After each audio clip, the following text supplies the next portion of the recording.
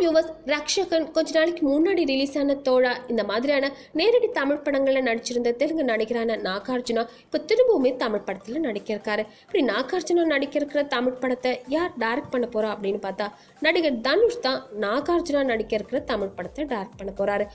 பாண்டி படத்தின் மூலமா தன்னை ஒரு நல்ல இயக்குனராக அறிமுகப்படுத்திக்கிட்ட தனுஷ் இப்போ அப்படின்னு பார்க்கும்போது வட சென்னை, மாரி 2 இந்த மாதிரியான படங்களை பிஸியாக நடிச்சிட்டு வராரு.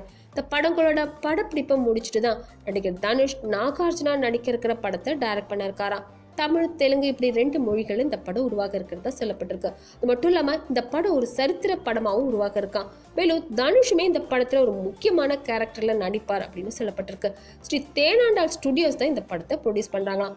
சுமார் 30 வருஷத்துக்கு முன்னாடி ரிலீஸ் ஆன உதயம், இதயத்தை திருடாதே இந்த மாதிரியான தெலுங்கு டப்பிங் படங்கள் பெரிய வசூல் சாதனையை படைச்சிருந்தது. இந்த படங்கள்ல நடிகர் நாகார்ஜுனா நடிச்சிருந்தாரு அப்படிங்கிறது ரொம்பவே குறிப்பிடத்தக்கது. இப்படி 30 வருஷத்துக்கு முன்னாடி நடிக்க வந்த நாகார்ஜுனா இன்னமுமே இளமையோட இருக்காரு அப்படிங்கிறது ரொம்பவே குறிப்பிடத்தக்கது. என்ன வியூவர்ஸ், இதை பத்தி நீங்க என்ன நினைக்கிறீங்க அப்படிங்கிற உங்களோட கமெண்ட்ஸை மறக்காம சொல்லுங்க. கூடவே லைக், ஷேர் இதெல்லாம் பண்ணிட்டு ஞாபகமா டிவி ஃபார் சேனலையும் சப்ஸ்கிரைப் பண்ணிடுங்க.